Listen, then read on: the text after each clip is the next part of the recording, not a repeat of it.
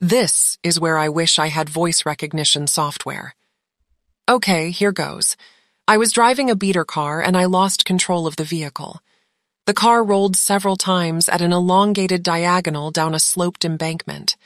I felt as if my dead father was there holding my head as I was like a quarter in a box being shook about. The next thing I knew, I was in a flying dream. I was flying so great. I have had flying dreams since I can recall, and this was different because I could still fly even when I thought about flying. I did not descend or land when I analyzed the flight. I just continued to fly. When I tried to fly higher, I went higher. When I tried to go forward, I was slower, and when I tried to go down, I couldn't. So when I tried to stop, I realized that I was gently being pulled upward. That is when it occurred to me that something was going on. I was not dreaming. I looked around me at the tops of the fir trees, around at the space between me and the grass and the road. I looked up at the sky ahead of me and realized that everything was in sharp focus. I could see better than with my glasses. Then I felt the cold April air on me, the warmth of the morning sun, and how it was warming the cool morning air. That is when I looked down. I saw my car upside down and my head kind of out from under it. The car was slanted on top of me with my head a ways out of the broken driver's side window. I thought, if that's down there, then what's up there? My astral body rolled and looked upward. What I saw could be described as a vortex. There was a hole in the sky surrounded by clouds and lightning like plasma. Within the hole were stars, but not the stars we see outside our atmosphere at night, rather, the center of the universe. Like a galaxy swirling around the most brilliant light one could imagine. It was what I perceived to be the source. Just outside the hole were light orbs going in and out of the hole. They were different brightnesses, colors, and shapes. At that point, I prostrated and said, or rather thought, "Oh my God, you are." I bowed and became as tight as I could within myself as I understood that I had been ignorant. Some background. I had known since I was born that God existed. I used to play a game with God when I was small. Just before going to sleep, I would ask, "How big is the universe?" And I would close my eyes and travel as far as I could before I would find myself asleep. I remember traveling far and understanding that the universe was infinite, and it would bend my mind a bit as a child. I was gifted in mathematics as a child and had high comprehension levels. I did long division by age 6 and had prophetic dreams since I could talk. When I was 8, I dreamed my family's death. I dreamed they would die in an accident while traveling to Nevada, and I told them and they did not listen. All the adults in my life told me it was just a dream, and I wanted to believe them because I did not want my parents to die. When their plane crashed, I was psychically and emotionally, not to mention spiritually, devastated. I thought God to be cruel to give me such dreams, but have no control over the outcome, and then to top it off, I could not clearly decipher reality so clearly anymore, and I asked for it to stop. I had several more phenomenal experiences between that age and my accident. In the meantime, I went through a series of very traumatic events and separations and horrible trials that no child should have to deal with. It made me forget about God and my connection with God. I began using drugs and partying and harming others and myself through my actions. Back to my experience.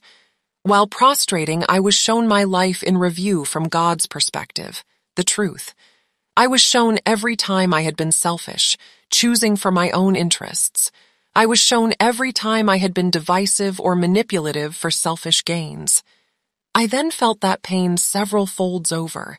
It was like a beam into my solar plexus, and it was so painful I was consumed by it, and it was like all my force had the wind knocked out.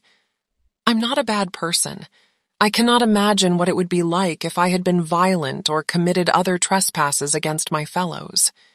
My guess is a review like that would be hell. At this point, a being made of light came to my side. I was not raised religious, nor was I baptized. I could be wrong, but it felt like what people call Christ. It was not the Christ we see in paintings or pictures. It was not the Christ we hear about from evangelicals. It was not America's Christ, nor any other representation of Christ I have come across. This was a being so pure, so benevolent, and so non-judgmental, I could barely comprehend the level of compassion this being possessed in the small yet brilliant light that it was. Not until it touched me and said, "I'll take that, it's for me," and took the beam from me and touched me, was I even able to fathom this amazing love. His light seemed to go dim for an instant, and the beam disappeared. Then he said, "You are forgiven. You were flesh, and with flesh is biology and psychology and instinct and desire and mechanism and ego and the serving thereof. To be flesh is to sin, and that is the nature of being. There is no fault in being human." This made me relax like I have yet to feel since.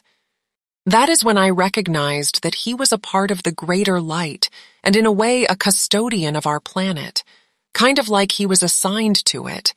It was his to rule and watch over, to guide and protect, and to love and nurture. Yet, this being was more than he appeared to be to me in that moment. This was just what I could comprehend at this time. I recognized this. I got really excited and started asking questions like a small child.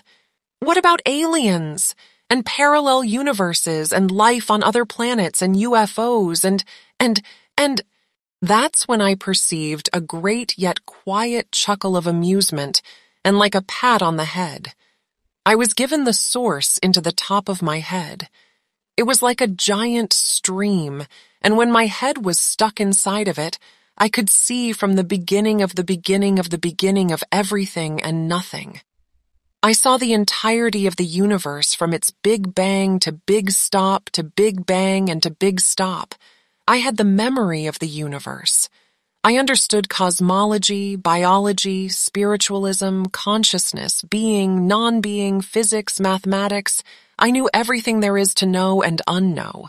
God is everything that can ever be, and everything that can never be at the same time, and I am human, so I can only understand it in human terms.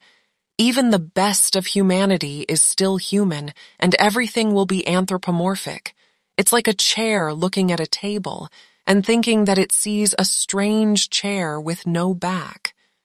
The chair may never know it is a chair, yet it will still function as a chair. It may never question that it is a chair or look beyond its chairness, and yet it will be a chair just the same. I used to ask when I was around 14, if God can do anything, can he make a rock so heavy he cannot lift it? Yes. No. At the same time. All at once. And nothing at all.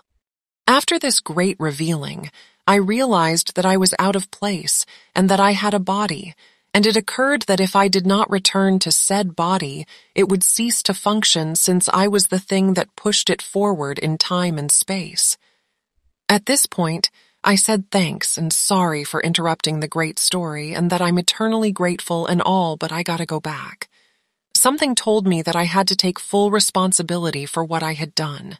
I quickly assembled myself the best I could and whooshed back to beside the light being, Christ, and then jumped like a salmon going upstream back to my body. When I got back in, I entered through the top of my head and like an airtight vessel closing, it went whoomp with a great force. It was like trying to fit a supercomputer inside of an Amiga. It just wouldn't fit. I had a moment of departure and let go of some of my understanding so I could quickly get back into my vessel. I knew that I would be able to rejoin later and that it would be waiting for me whenever I went back, but for now, I had a job to do. So I climbed back in. It was cold, quiet, there was no electricity or plumbing, and it seemed to be like a great big empty house that had been left. It seemed echoey and dark. I almost panicked, but determination kicked in.